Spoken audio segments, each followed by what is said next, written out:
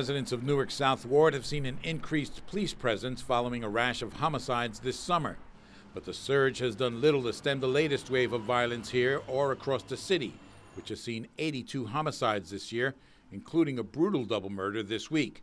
Shavar Jeffries is a former assistant attorney general. He's one of 4 people now running to succeed Cory Booker as mayor, and the latest to unveil an anti-violence platform. I mean, the streets are a war zone.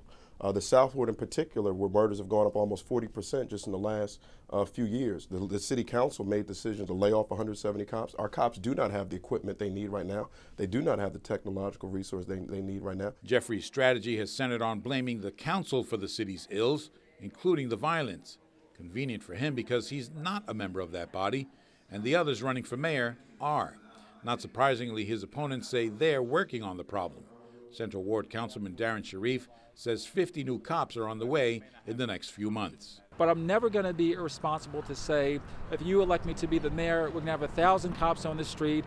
No responsible person running for the mayor will say that, and it will explode the budget, and that's not just going to happen. With Booker headed to Washington next week, there is concern that the mayor's ability to attract investment and polish the city's image despite the violence will wane, and that his successor's job could be made even more difficult if the violence continues to escalate. I mean, downtown, I applaud the mayor for what he has done downtown, but we need those same resources in the neighborhoods.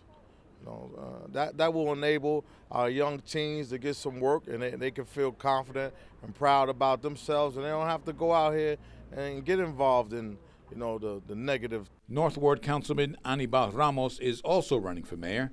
Even his relatively quiet neighborhood has seen its share of violence this year.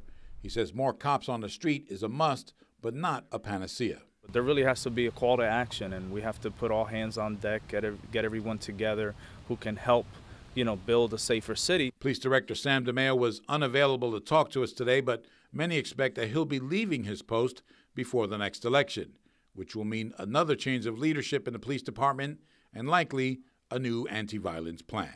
Do you have any faith that things will get better anytime soon? It's going to take years. Yeah, I say years.